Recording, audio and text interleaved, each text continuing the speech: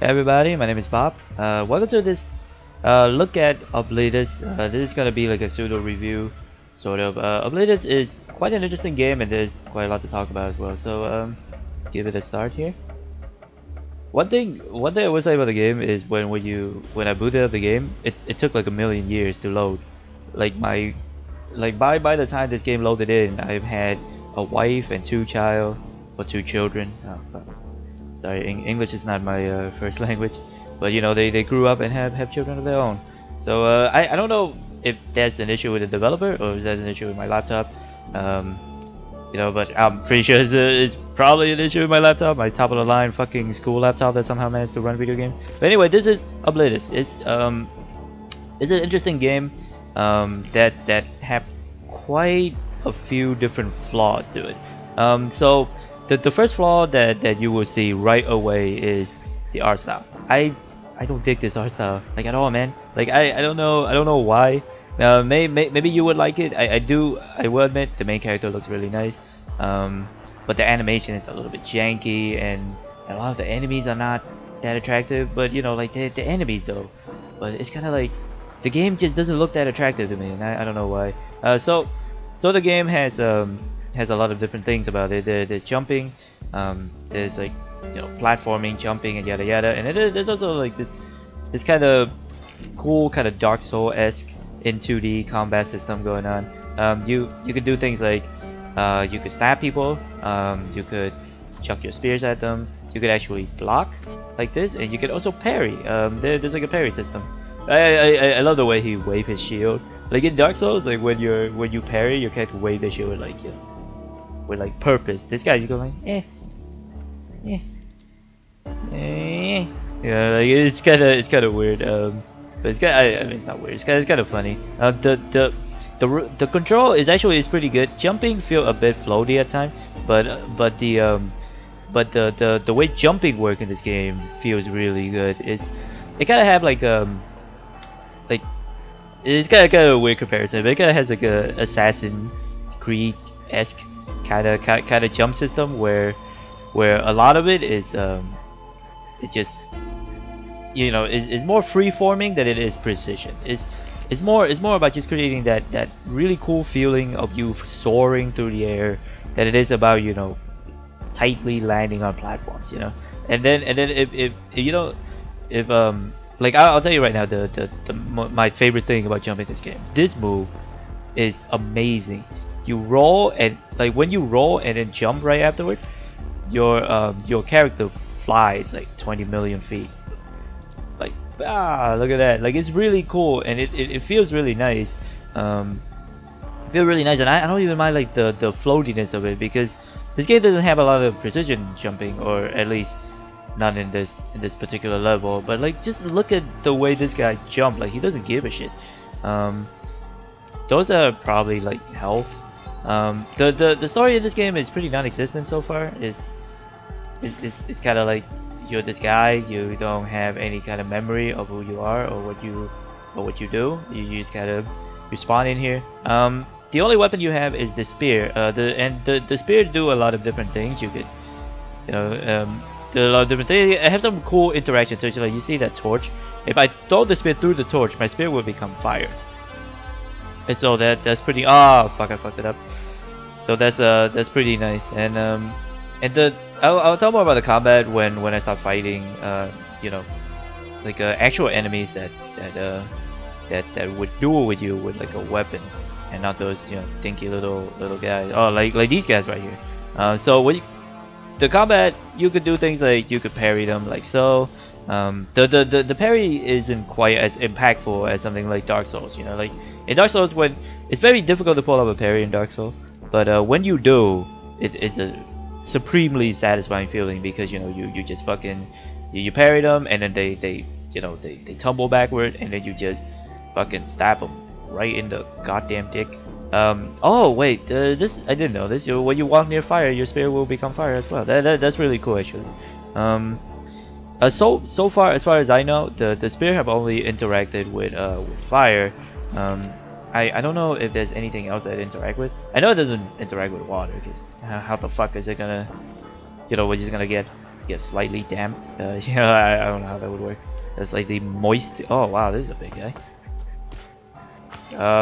The combat in this game is not that difficult, I said, as I died. And also apparently the whole thing is like a roguelike, because when you die, they just throw you back to the beginning. And also every time you spawn in, the levels are all random, all randomly generated.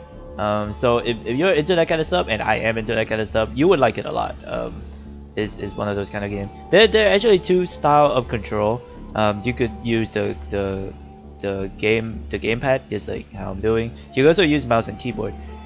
Weirdly enough, I think the mouse and keyboard feels better, because for the gamepad, what you have to do is the right stick, you use it to aim, but then you also need to use A and B, the face button, to do rolls and maneuvers. But the thing about that is that basically means that you have to constantly move from the face button over to the right stick in situation where you need to both aim your projectile attacks and, you know, like roll out the way of shit. So it feel kind of awkward at times. It's not that big of a deal, but you know, it might be, and that's the thing. But like the good thing about that is it doesn't actually affect any of the actual like jumping, and the jumping is like just see the way I just flew through the air there. It feels great. Like if you think just looking at it it looks great, then man, you need to actually play it for yourself, because it feels amazing. The combat is also kind of Dark Souls-esque, except it's not quite as tight.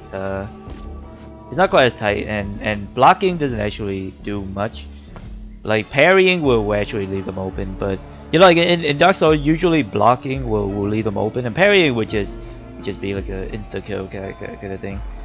In here, kind of like blocking just protects you, and then parrying will actually leave them open, which is kind of interesting. But it's alright. I'm gonna try to jump this way. Oh, there you go.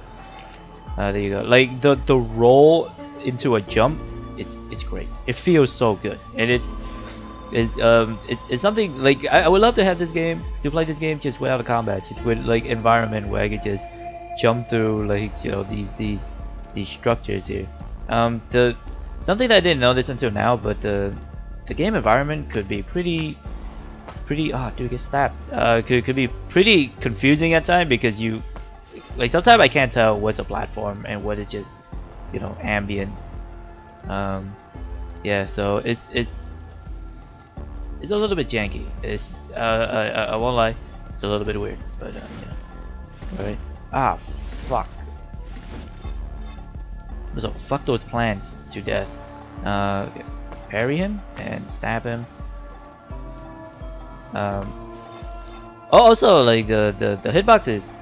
Well, not the hitbox, but like the collision in this game is kind of weird. Like a lot of time the enemy can walk right through you, and that's not good for like a game where positioning and where, you know, your combat positioning is really important, because you don't want the enemy behind you, right? I don't know what this purple river thing is, but it looks really bad. And again, like the art in this game, man, like I just don't think it looks that good at all, dude. And I don't know how to. I mean, I just don't think it looks that good. So try to kill this guy here. This guy may look big, but he's basically just like a bigger version of the other guys. Oh, I'm almost dead. My health bar is up at the top there.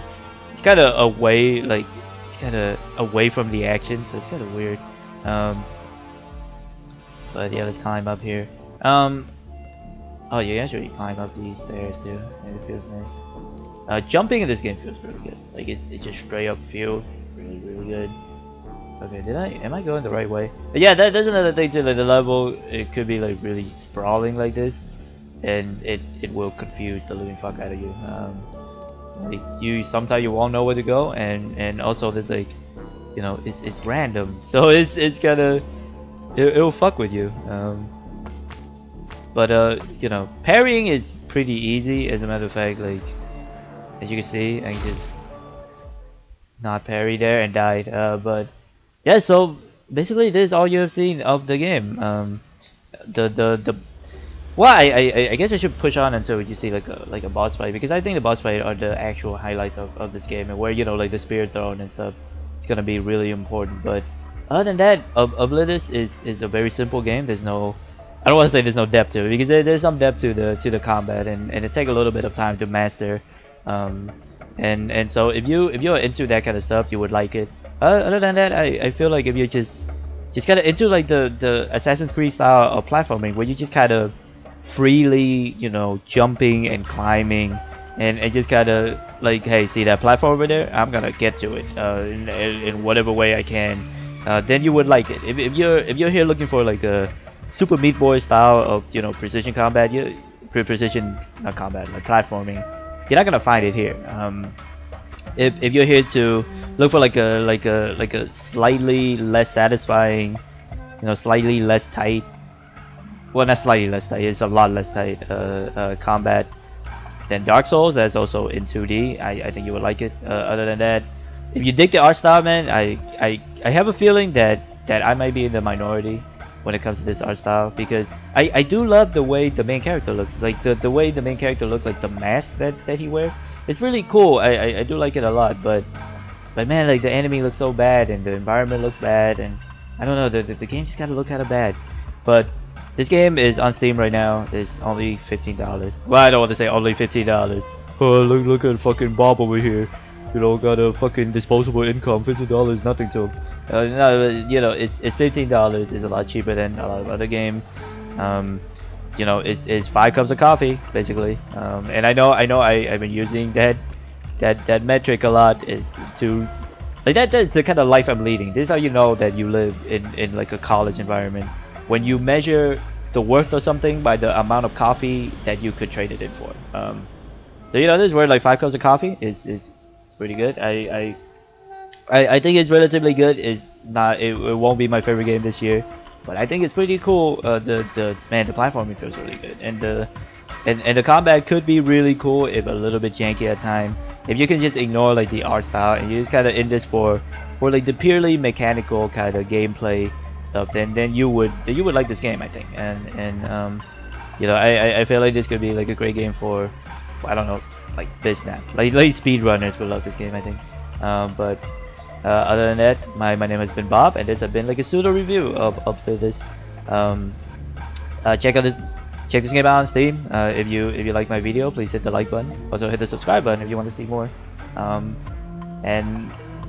Yeah, other than that, I will see you next time with another video, perhaps with a review of something else. I saw this game called Black Hole that came out like a day after this game, and Black Hole also looked really interesting, so I might take a look at that as well. So other than that, thank you so much for watching, guys, and I will see you next time.